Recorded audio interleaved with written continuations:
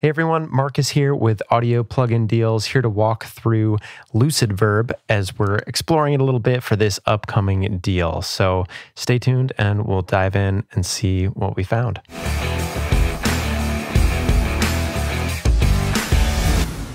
So the main things that we'll be focusing on while I'm walking through this are going to be the number of presets that it comes with, the quality of the sound that you get from those presets and how you can tweak it and play with it, and also how I finally had a nice little push to start working with surround audio or Dolby Atmos and spatial audio. So you'll see I'm actually wearing some AirPods here to get a different experience on the spatial audio instead of my normal stereo mixing headphones. So we'll dive in a little bit and see how LucidVerb plays with some of those more advanced and surround formats. So first, let's just take a look at a little bit of before and after for how this sounds on a little music box sound. Just something basic here to give you the idea of a couple of the sounds in it.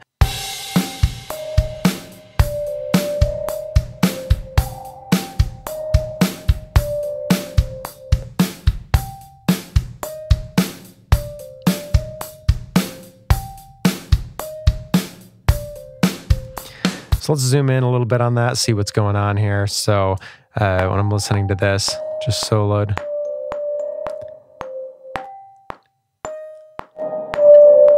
You know, just like with a lot of other reverbs, we've got our main controls across the top here. This is just one of the presets that I found while I was playing around with it a little bit ahead of time, seeing which ones stuck out to me. So this is kind of a longer reverb.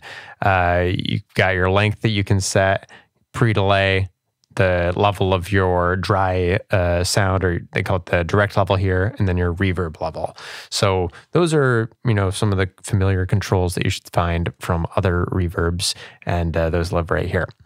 You can save each of the presets. You can see I've already got a couple pulled up here. So just once you start finding your own sounds that you like, you can drop them into this little memory bank at the bottom. So these were just a couple that I found kind of interesting. So I found a little bright small room here that I modified. Then more of a plate reverb here. And then switching between the length here, we'll just play around with these settings.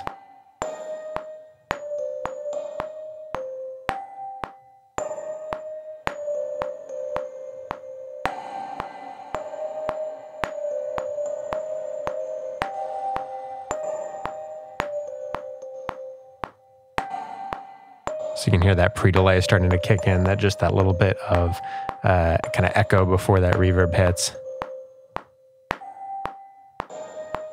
Now you can really hear the pre-delay. We'll take that back off, since it's just the reverb. Let's lengthen that up again, just to kind of hear it again. And you can see the just kind of cool visualization there updating as I'm playing around with these sounds. So, you know, these are just a couple of the presets. They've got a ton of different categories here.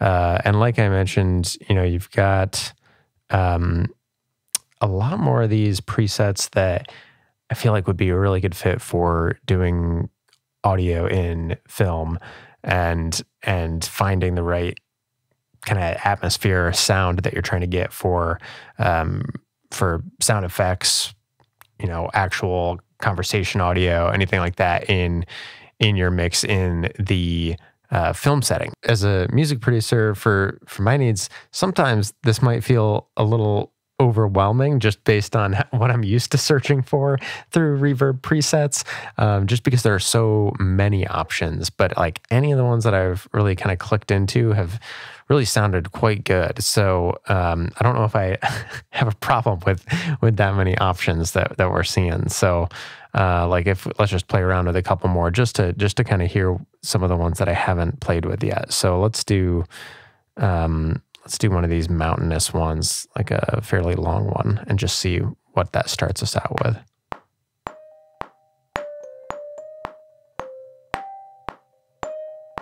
So it's got a nice pre-delay on it. Just gonna turn this up so we can hear it a little more. Yeah, so it's kind of going more with that echoey for the mountain setting there. Let's see if there's something maybe a little more, yeah, this like dense forest. Let's try that.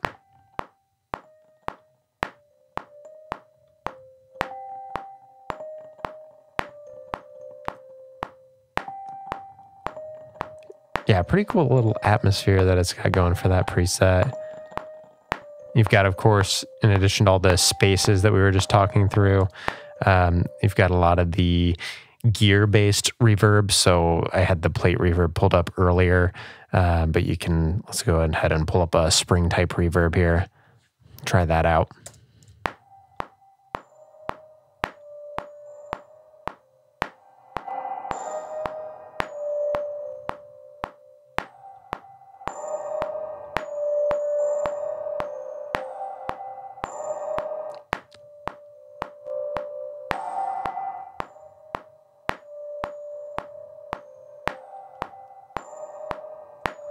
So I would say the nice thing about these is any of the presets that I've been playing around with so far, you know, I've mostly been playing with the levels here.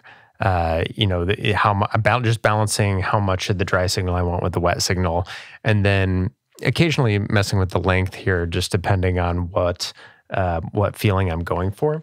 And what I've found when I'm using a lot of other reverbs is, especially if they have like a density knob or they just have more controls. I'm trying to think of some of the names of it. It's like density. Let's just pull up Chroma Verb here.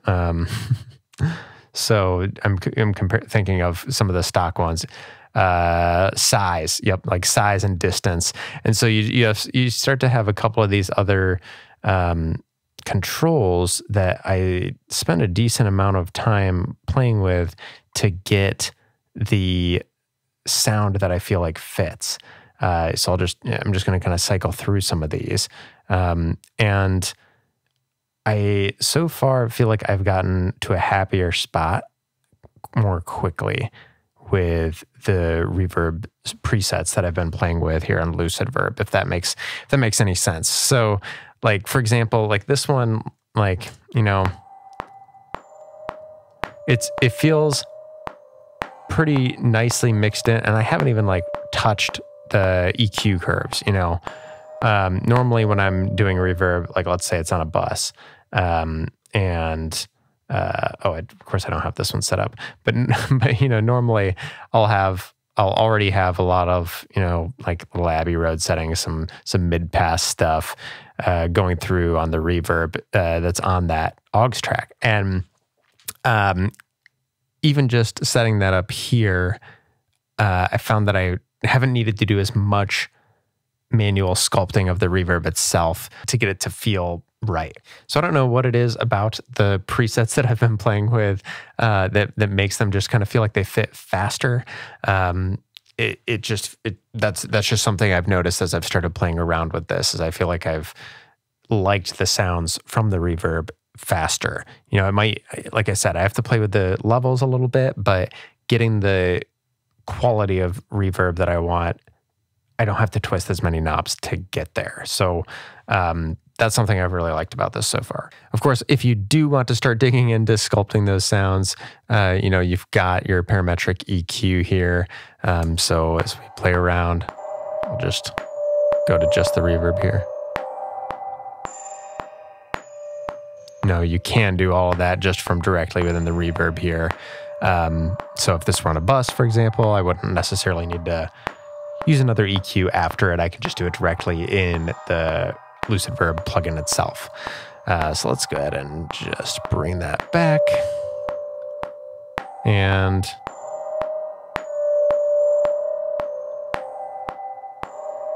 yep. So that was just this is the first time I'm clicking on some of these, but they have even more controls here. So instead of just bell, you can start to change some of these other other controls on the drop-off point, or just how it's the shape of each of those parametric EQ points. So a little more control there that I hadn't even played with yet, just kind of accidentally clicked on it. We've gone through the, just sheer number of presets. I think there are around 400 or over 400. So a lot of these. And again, like you see all these vehicles down here, just feeding into my point of this seems like it's perfect for people in film, especially. And the next point I made was just the quality of sound, and just, I feel like I'm able to get to a reverb that fits pretty quickly without having to move a lot of knobs. So they have a lot of controls available, as you can see. But there aren't a lot of those like density, space, all those other things that I feel like just, I have to move those on other reverbs, like the stock Logic one, just to get it to sound good to start with, versus here, it's a lot more just choosing which length I want and how wet or dry I want it. The next point was actually something one of the reasons I was excited to try this out was I saw the support for more spatial audio and the surround formats and Dolby Atmos. So something I hadn't really done yet. And I had gotten AirPods recently, partly to try out more spatial audio and get more familiar with that space. So this was a great push for me to dive into that even more. And you can see I've got this Logic project set up for Dolby Atmos, actually. So this individual track here, this just has, it's just a stereo instrument. So it's just using the stereo reverb so far that we've looked at. And one of the features here on LucidVerb is reverb panning within this to begin with. So let me just reset this. We'll revisit that in a second. But here, I can pan my reverb left to right here just based on the setting here within LucidVerb. Once I start involving spatial audio mixing, so if you're unfamiliar with how this works, one of the things you can do is you send this output as a 3D object panner to Atmos, and then you can place it within the 3D space as part of your mix. So what that means is, let's say that instead of having it front and center, like I just set it to, let's go ahead and put this music box back, and then we'll play with the height too even.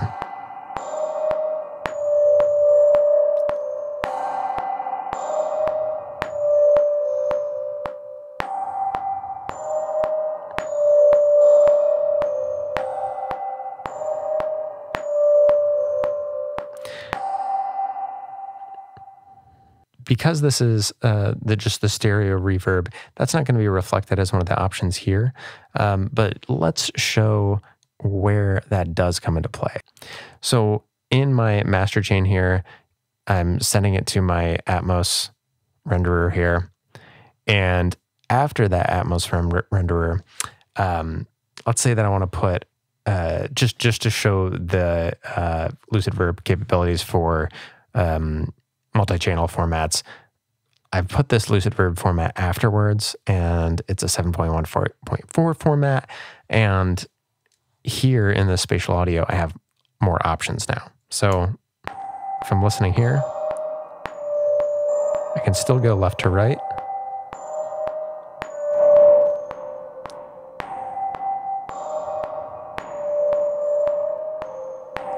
However, I can also do top to bottom now.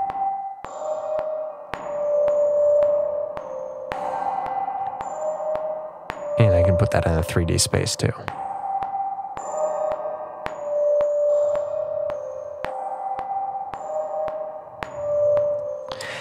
Again, I feel like in the music space, music production, we're just starting to see a little more common mentions of Dolby Atmos and spatial audio and some of the binaural things that are going on in mixing now, and those are starting to become a little more well known, and you're just seeing them more.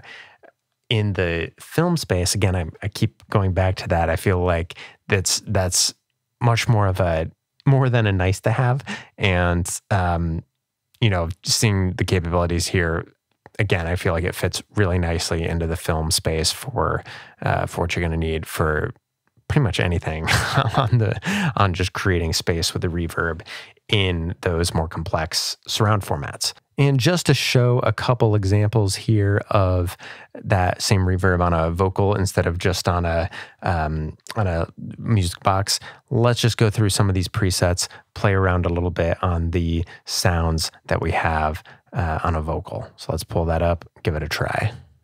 Say goodbye to my love of silence. You're gonna hear from me. I won't deny one drop of violence. I'm burning my turned over leaves. Say goodbye to my love of silence. You're gonna hear from me. I won't deny one drop of violence. I'm burning my turned over leaves. Say goodbye to my love of silence. You're gonna hear from me. I won't deny one drop of violence. I'm burning my turned over leaves. Say goodbye to my love of silence. You're gonna hear from me. I won't deny one drop of violence. I'm burning my turned over leaves. Say goodbye to my love of silence. You're gonna hear from me. I won't deny one drop of violence. I'm burning my turned over leaves. Say goodbye to my love of silence. You're gonna hear from me. I won't deny one drop of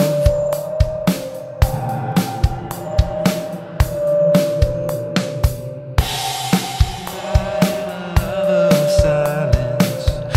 You're gonna hear from me. I won't deny one drop of violence. I'm burning my turned over leaves. So just a little sampling there of hearing the vocals with the LucidVerb reverb on there.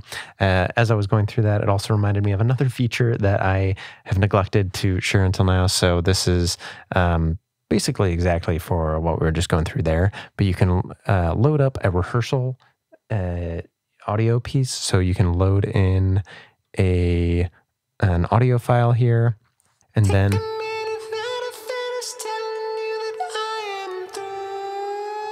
instead of having to play through the same thing here, you can just have that audio file. You can have 4 different ones loaded up here and preview the reverb on those 4. So, in my mind, what I'd probably do is have like something like this harmony vocal loaded. Maybe if I were in film, I would have different types of dialogue or sound effects, like maybe a common sound effect like footsteps in one, just conversational audio from people in another, and it's different common things that I'm trying to try out, or that are representative of what I'm trying to look at for the reverb. So for me, for music, it'd probably be like background vocal, lead vocal, drums and guitar, or something like that to hear, to preview them more easily. So here,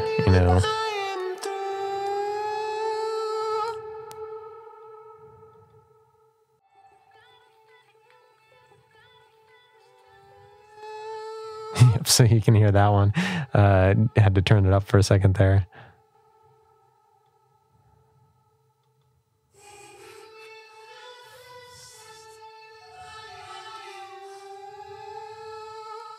And a pretty crazy one there. That one's super interesting. That's going to do it for the walkthrough today of LucidVerb. So just to recap, I'll walk through the main things that I feel were the most standout for LucidVerb. Starting off, just huge number of presets. I think there were over 400. So you've got lots of options to get started with something that's already been crafted for you. The second point was just how quickly I felt like I was able to get to a quality reverb sound that mixed in, that fit in well with my mix. So, not having as many knobs that I feel like I had to change to get it to sound good. And it was really more of a taste thing on, length of the reverb and then how wet or dry it was. And then the last standout point was dealing with more advanced multi-channel mixes, which was new for me, gave me a great reason to get into spatial audio, Dolby Atmos, and just seeing how this can play with a lot of those more complex setups. So, as a music producer, it's got plenty. It's got more than I need for my daily use of reverb. The good thing is that all of it that I've tried so far sounds really great, and it was pretty quick to get there. I didn't need to spend a lot of time playing with it to get something that sounded good. Those same things that might be nice to haves as a music producer, I can see being more than nice to haves for someone working with audio and film. And LucidVerb seems like it would fit very well for those more advanced multi-channel requirements for film audio. Hopefully you found this video helpful. And if you think that LucidVerb can help your projects, make sure you check out the deal that's going on for it at Audio Plugin Deals. Thanks, and I'll see you next time.